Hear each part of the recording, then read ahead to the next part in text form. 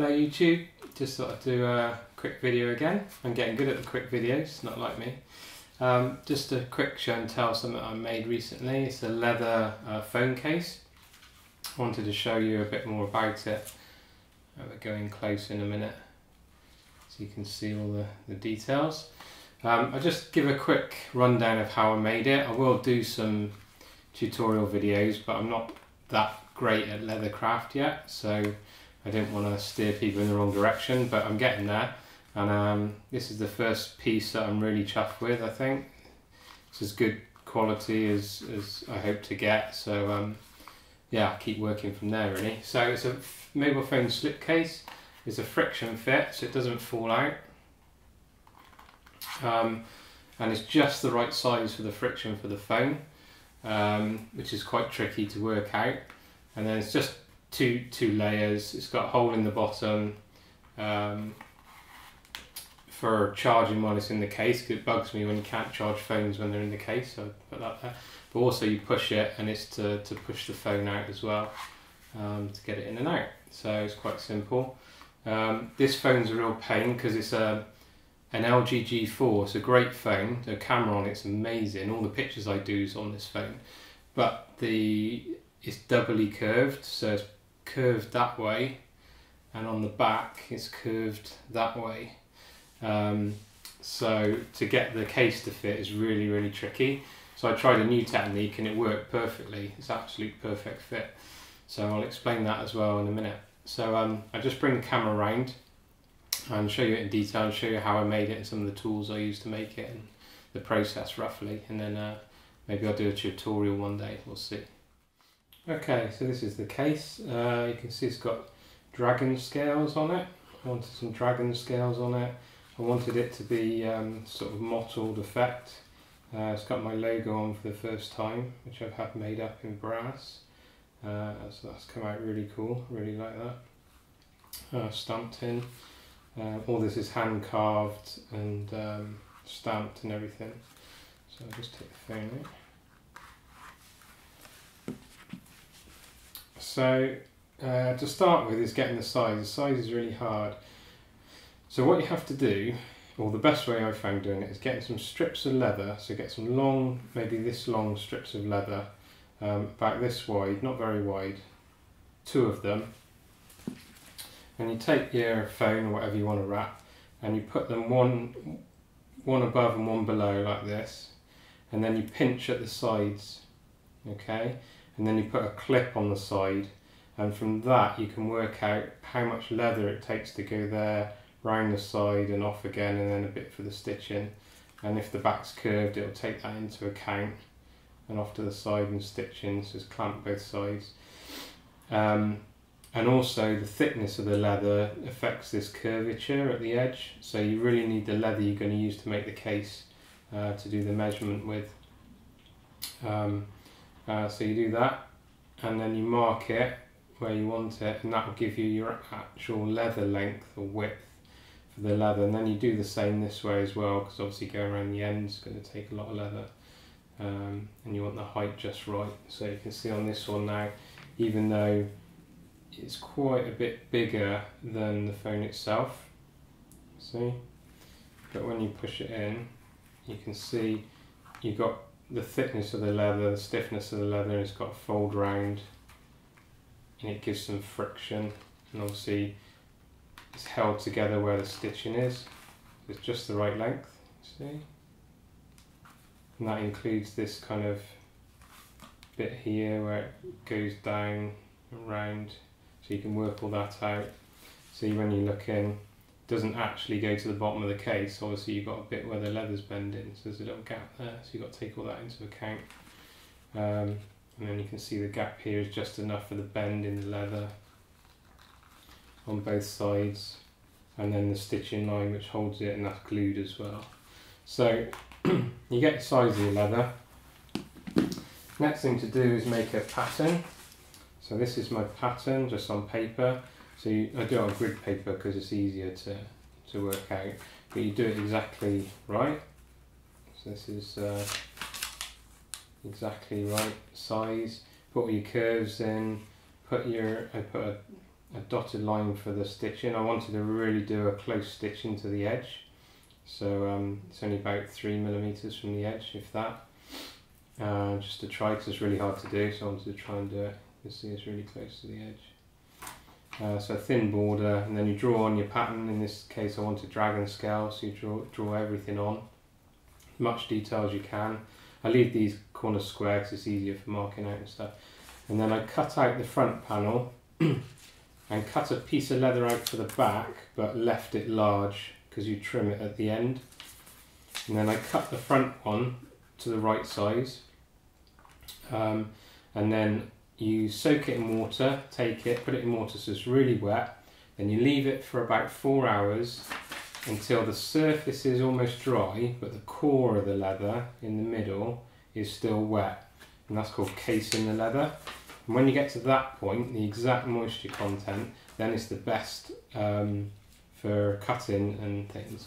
So you put some, well, first of all, you take the pattern, get some tracing paper, and you trace out your pattern on tracing paper. You can see through it. And then what I do is I get me wet leather that's been cased, you put it on your stone, or whatever you're working on, and I put a piece of cling film over the top to stop the moisture bleeding through, and then I put this over the top of the cling film, so you've got wet leather, cling film, stencil or pattern, and then I tape it with masking tape all round. And then you go over every line, not the border, but every line you're going to carve with like a dull pointed scribe. You can see where I've gone in, maybe. You can see every line's been dented a bit. Let's see on the back packet. Yeah, there we go. So every line's been dented, and that leaves a mark on the leather. And then you get your swivel knife. This is a swivel knife. You have to hone the edge, so it's really sharp, super sharp carbon blade. The top swivels round. So you put that on your finger and thumb, and you can cut and swivel really fast, really easy. So on here you can dig it in and then swivel round to get to the edge. And every line that I've marked, I've cut. So first of all, you cut them all, and that leaves it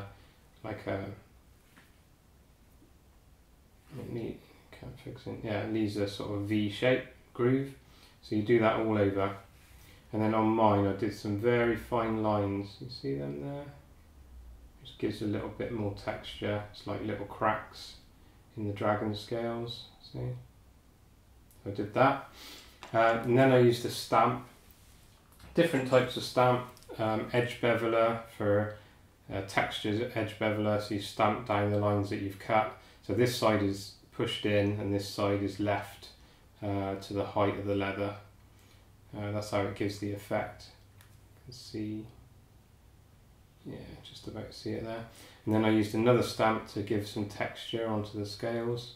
So I hammered all that out. And then I put the line round the edge. So I put this line round, and then I stamped that as well to give it a bit more relief all the way round.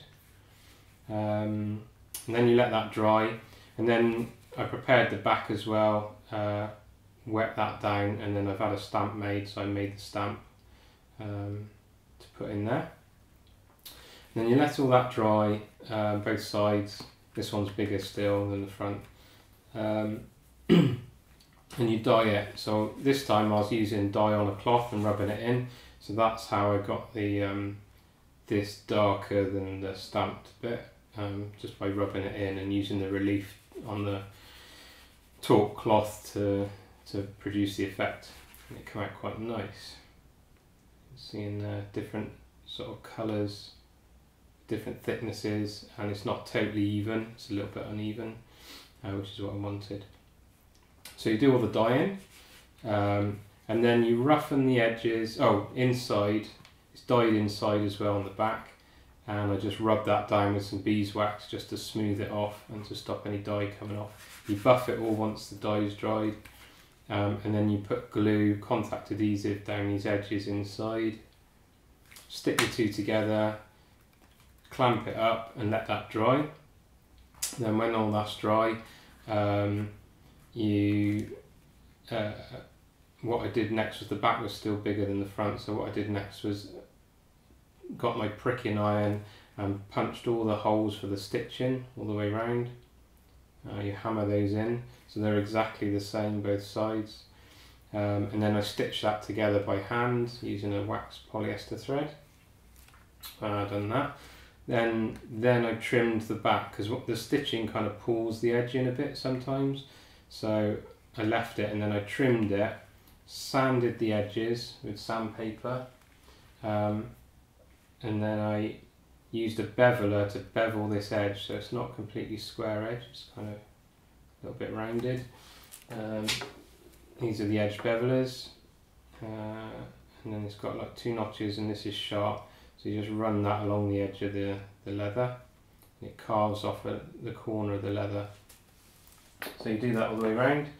And then you, what do I do next? Yep, then I wet the edge.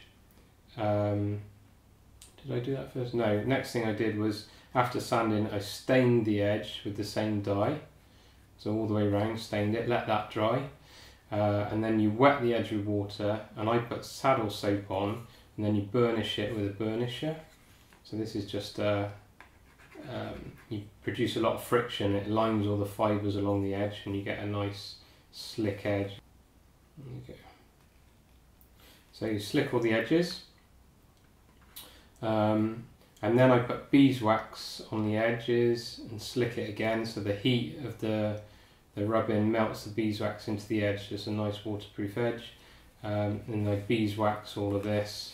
I use a cream, actually, a beeswax cream, and rub all that in, and then beeswax the top, rub all that in, and then use a brush over the top to make sure there's nothing in all the gaps and stuff.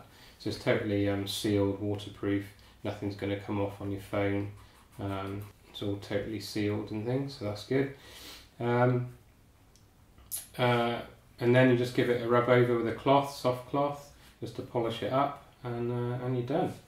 So you can see why leather stuff costs a lot of money, because all the work that goes into it, there's loads of steps, there's a lot of drying and preparing and getting stuff ready. It's very time consuming. All the tooling, every line had to be cut and hit with a mallet and a punch and stamp and things like that. So all the lacing, hand stitching, it all takes a very long time, so that's why leather items cost a lot of money. But you do end up with something very nice. It protects the phone really well. You could drop that and this will protect the corners of the phone. It will hit here before it hits here, so that's the design for it. And this top is open, so you can grab it if you need to grab it in there. Yeah, it's just I'm really happy with it, really pleased the way it turned out. It's a little bit different, looks nice. You won't see anything else like it. That's the best thing with the handmade stuff, it's all unique. And there you go, one phone case.